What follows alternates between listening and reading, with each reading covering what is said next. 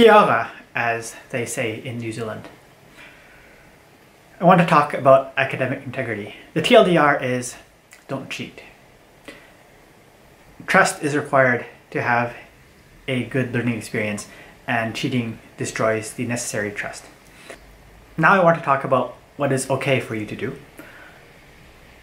Collaboration is super important, and we encourage you to collaborate with your colleagues and friends, but there are limits to that. So definitely talk about assignments, definitely talk about how you're going to do things. Do not share your code, especially do not share your code on Facebook. That's just the wrong way of doing things, but definitely just don't share your code. And exams are individual, so please do not consult your friends when doing your exams. Okay, I want to talk about why you might be tempted to cheat.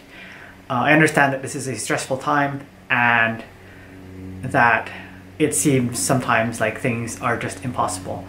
I want things to not be impossible. We want to help you. We want you to succeed in learning about how to program performance. So if you feel stressed, if you feel overwhelmed, please, instead of doing academic integrity violations, please talk to us and we'll figure something out.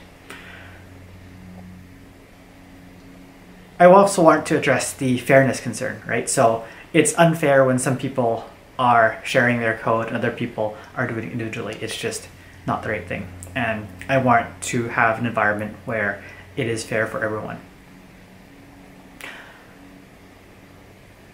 In the words of Ronald Reagan, probably one of my least favorite politicians, but still worth quoting, trust but verify.